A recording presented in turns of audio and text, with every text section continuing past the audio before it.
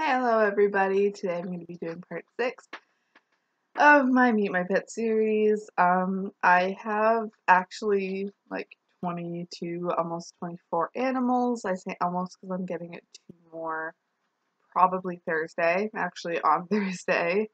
So this is going to be a really long series. So you've seen some of my rats, you've seen one of my guinea pigs. Today I'm going to show you my mother's lion head mix with just domestic rabbit, named Milo. His story is kind of weird, kind of. We got asked to pet sit his mom by one of my mom's now ex-friends. And so we were pet sitting and stuff, and my brother had his dad, his name is Peanut. And so we asked if we could breed them. She got pregnant once, the baby did not make it. And then she got pregnant again.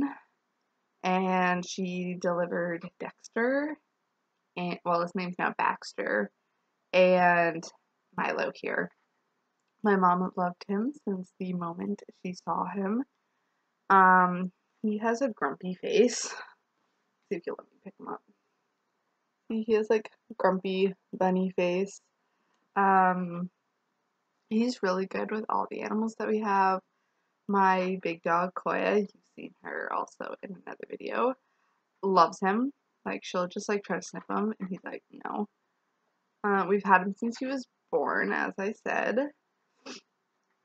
He just mainly sticks to himself. He's not a really social bunny. He doesn't really like getting attention. Well, he likes getting attention. No, every animal does.